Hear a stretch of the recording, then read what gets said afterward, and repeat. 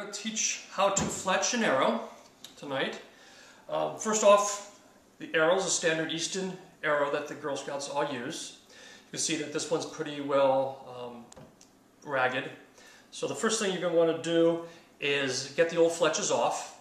With the standard easy fletch, which most of the camps use, it's best just to take all the fletches off, so you can pull these off the best you can. Any way you want to do that.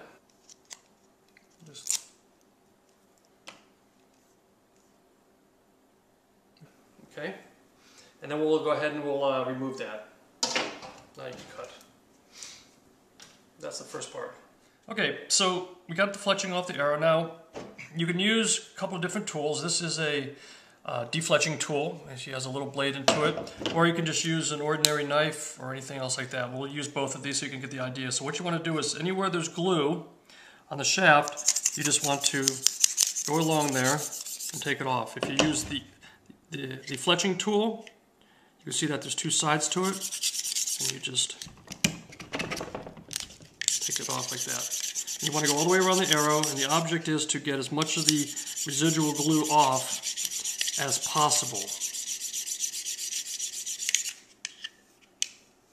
Okay, you feel along there and you can see how smooth it is. Okay, after that, you're going to take a clean rag, a little damp water on it, and you want to clean the entire arrow. So get all the dirt off it. Okay, at this point you want to, after that, you're going to just go ahead and dry it. Like that. Okay? Okay, the next thing you want to do is inspect your arrow for any damage. First, you're going to look at your nocks. Make sure that they are tight, that they don't move. Okay, so you just simply twist it and move on it. Make sure that none of the knock points are missing, and make sure they're all clean. If you need nocks, Easton makes the nocks for these. It's an end knock by Easton, which fits in these arrows. You can buy those at Lancaster Archery. Okay. For the point, you want to look at the point, make sure it's not all blunt or anything like that. Again, these points come out, and these are what a new point looks like. If the point is loose at any way, you pop it out, you can put a new one in. You use hot glue or some regular super glue will work. If the point is blunt or has a gnarl on it, you can simply take a file and you can go around and file it down if you need to. This one looks pretty good. Okay, so at that point, now what you do is you want to check your arrow for straightness. You lay it down on the table, make sure it rolls smoothly so it doesn't wobble or anyways at any point. Okay, this arrow is good. So now all we've got to do is clean the arrow. If you don't follow these steps, then what's going to happen is when you put your fletchings on, they have the tendency to pop off. First, you need some acetone. I keep a little jar of it instead of a big bottle. With the acetone, you're going to get a clean rag. You will dip a little acetone onto a wet rag and go around the arrow where the gluing was. And what you're feeling for is to make sure there's no residual glue on there. Okay, this one's really good, so you just clean it up, wipe it around. Okay, if you want to, you can take it down the whole shaft. Okay, now, once that's dry, get yourself some 1500 grit sandpaper, and what you want to do is lightly sand just where you're going to put the fletchings, and just to rough that up a little bit. Okay, with that, your arrow is now ready to fletch. Just clean it off with a nice clean rag, and this is all smooth and ready to go and ready to fletch. Okay, we're going to go ahead and start the fletching. To fletch your arrows, you're going to need your easy fletch jig, your fletchings. One will be the index, and the other two will be your hens. So you have two of those, one of your index, and the Max Bond glue.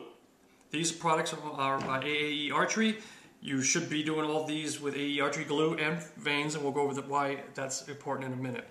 So let's go ahead and get started.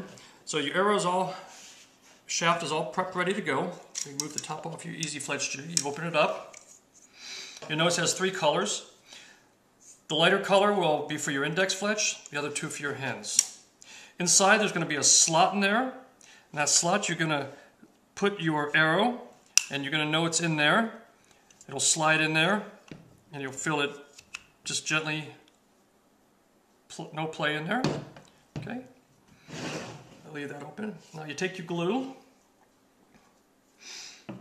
get that ready to go.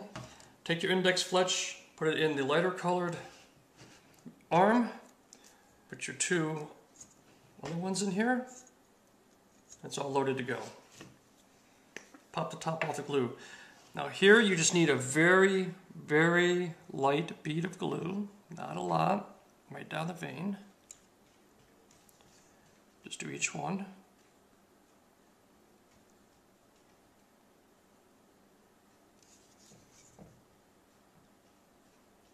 Very light. Okay. Then what you do is, the Easy Fletch jig has a knock on it. You simply push that up, turn that out. The arms will swing shut. You take your cap, slide it over top and down. And then it's going to sit and dry. Now, while it's drying we'll only let it dry for a couple minutes. The reason we need to use AAE glue with the fletchings is because they put an activator on the fletchings that works only with their glue. If you use another make of glue on their fletchings, they will not stick. What you must do is take the fletching, get some acetone on a Q-tip, and clean that activator off. Then you can use any other glue with the AAE fletchings. Okay? If you use any other fletchings besides AAE, you can use this glue for anything like that. Okay? Okay, if you go ahead and look at this, you only leave the arrow in here for a couple minutes, otherwise the glue will start adhering to the arms. You don't want that. So, a couple minutes, you go ahead and you push up and you turn, the veins will pop. You slowly peel this just like a banana and pull your arrow out. Okay? At this point, what you're going to want to do is take your glue and do what we call dot the veins. You simply put a little tab of dotted glue along the front of each vein and the rear.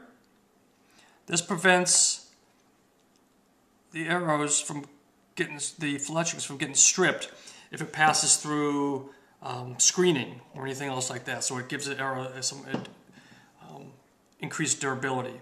With that, your arrow is ready to go. Now you just set this aside and let it dry. I usually let mine dry for overnight to make sure the glue is all good and dry, and you're ready to shoot.